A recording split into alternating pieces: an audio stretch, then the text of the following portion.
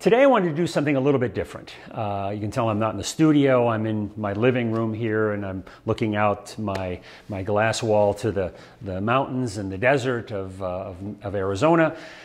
And it's Easter Sunday, and I'm promising myself I'm not going to do some epic film that a lot of my videos feel like they are. So what I want to do here is I want to review three what I think are very good jazz resources. Now, it's not the only three that are out there that I would recommend, but these are three that come to mind. I've got a little bit of a relationship with each of these three guys, so I figured it made sense just to give you a sense of some resources out there that you may not be aware of. So, the first one is LearnJazzStandards.com. And this is the brainchild of a guitar player named Brent Varstra. And Brent's been at this a while. In the early days, you may know some of what he's done from YouTube, where he created backing tracks for standard tunes. So if you go to YouTube and you do a search on a typical standard tune, you're likely to see something that looks like this. And you know, that was shrewd of him, because it built his brand and it built some name recognition. Go to his site, you're going to see books, ebooks.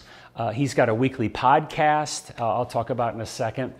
And it's a very well organized site. So as you can see, it says start here, and that's kind of his sales page to one of his flagship products. And from there, he kind of takes you by the hand to the process of doing what his specialty is, which is learning jazz standards. I like a lot of his topics. You know, one of the topics I saw recently was developing a storyline for your improvisation. And I like that, you know, because I'm big on kind of the overview of improvisation as opposed to just the scales or just the patterns. So that, I think, is an indication of kind of where Brent's coming from. He gets very granular at times in talking about chords and progressions, but at the same time, he does have the ability to go up 20,000 feet and look at that. He talks a lot about efficiency. Brent is very much on making sure you make the most of your time, because I think he realizes that we don't have unlimited time to practice and to play and to learn jazz standards. And in fact, I was watching a video of his where he talked about compressing a quality practice session down to just 30 minutes. And he had it divided into three sections. And the first section was 5 minutes of warming up so that you could get your mechanics together and tackle the rest of the practice session. Well, I looked at that and I actually thought it was funny, because, you know, he's a guitar player and he's showing, yeah, he just, you know, he did some arpeggios, and, you know, in 3 minutes he's off and running. And I did a blog post on my blog kind of answering that. I didn't want to put a comment on his site, you know, and seem kind of disrespectful and say, you know, 5 minutes, that doesn't work for trombone players. But what was funny, and you can see from the blog post I did, that I compared guitar to trombone. And, you know, as I said to Brent, you know, 5 minutes, I'm barely off my mouthpiece warm up, you know, in 5 minutes.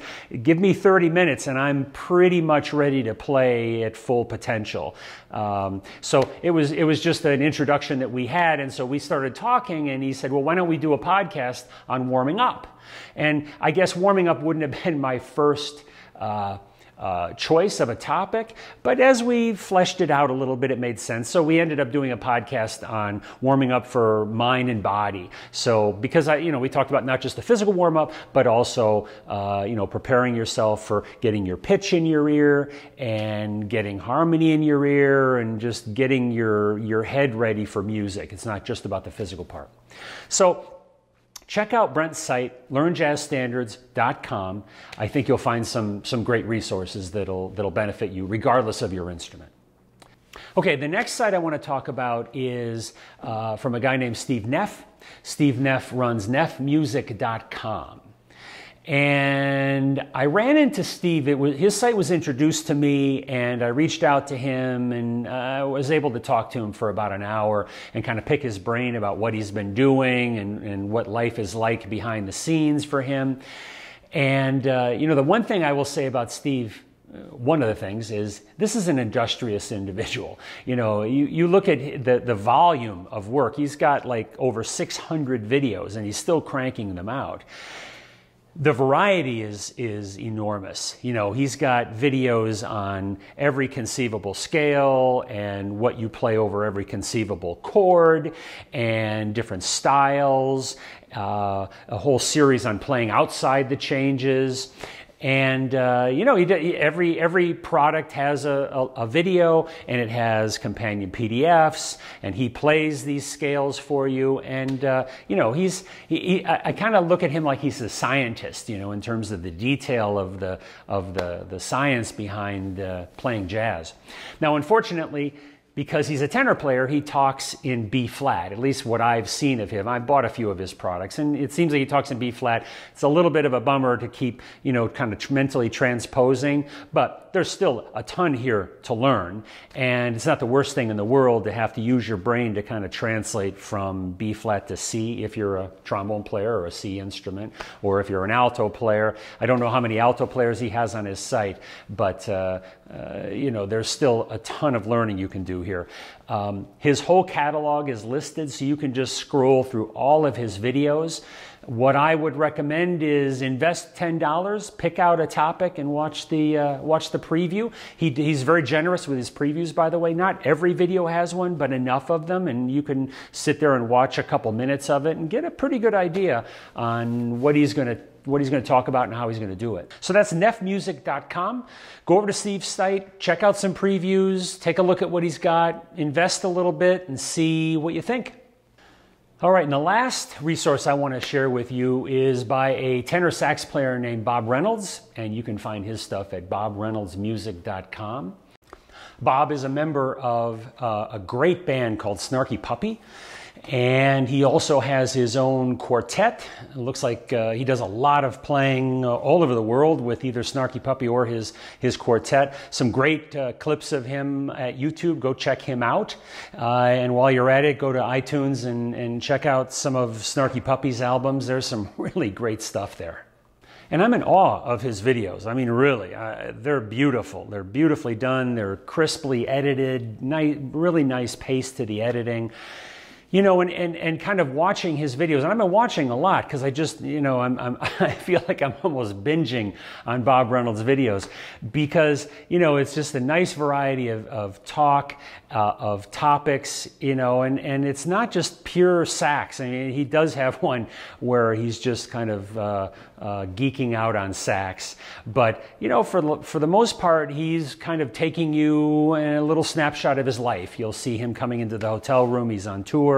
Lots of shots on stage, stuff about how he's practicing in his hotel room. And, you know, the whole thing is kind of like having a friend just to sit down and chat with about jazz, and that friend happens to be a really good jazz player. He puts his personal life into it a little bit, and you see his kids, and, you know, he's got one video where, and I can relate to this years ago, where he's trying to practice and his toddler is screaming and chatting and yelling, and it definitely reminded me of a few years ago. Well, I have to keep playing right now, so I hope it doesn't make you sad.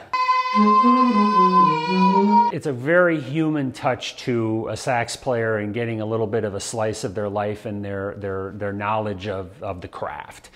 Bob does something a little bit different. Now, I mentioned that Steve Neff was industrious, and it looks like Bob is as well, because he's got hundreds and hundreds of videos, but he does something interesting. He has what's called a virtual studio. And if you look at his site, he says he opens it twice a year. Now, why does he do that?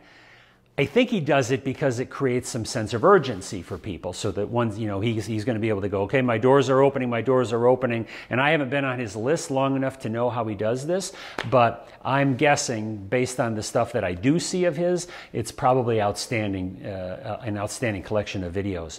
So I highly recommend that as a resource. I would keep an eye out for when he opens up his virtual studio, and the only thing I would like to request of him is that he put some previews of his videos, because I'd kind of like to see some of what he's got going. You know, keep the scarcity play, but maybe tease people with a few quick cuts of some of your videos. That would be my only suggestion. But great stuff, great resource, bobreynoldsmusic.com. And before I finish, I just want to say something for people that say, why are you recommending things that aren't trombone? I'm figuring 85% of my audience is trombone players. But the point I would make is that if all you're doing is listening to trombone music and playing trombone pattern books and trombone licks and everything's in the first 3 positions and it's kind of like you've got muscle memory going on there, I think you're missing something. And I think whether you're watching a guitar player or a sax player or Steve Neff kind of dissecting licks and showing how he plays it on the sax, I think that's all a benefit no matter what instrument you play. But for trombone, going back to Steve Neff, he is a Brecker fanatic, as I'm sure Bob is, because Bob talks about Brecker as well. You can actually go to Steve Neff's site and get some Brecker transcriptions. Now, you might think, well, that doesn't work for trombone, but of course it does. You could slow it down to half speed and play through these things. I remember early on, I was playing, snippets of Brecker solos, the ones that I could actually play. But the beauty of going to these other instruments and seeing their transcriptions and playing stuff of other musicians is it just gives you a different place for your arm. In my book Improv Savvy, I included transcriptions of Bill Evans and Chet Baker, Freddie Hubbard and Dexter. Immersing yourself in what these guys play is critical to breaking you free of just sounding like a trombone player. So that's a quick question a quick answer to a question I'm anticipating from people why I'm doing this. And the other thing is you may say, well, why are you promoting your competition? I don't look at these guys as my competition because I think we're all doing something different. My style is not to create hundreds of videos on scales and patterns. I'm thrilled that somebody else has done that, but that's not my sweet spot. So I think just like you want a variety of instruments, I think you want a variety of approaches and how to look at this thing called jazz improvisation because, one size doesn't fit all. And I hope you will check out some of these resources. I hope you'll buy some of their products. You'll like their videos. You'll pass it on to your friends because all of us need all the help we can get. So I hope that helped you a little bit and see you on the next video.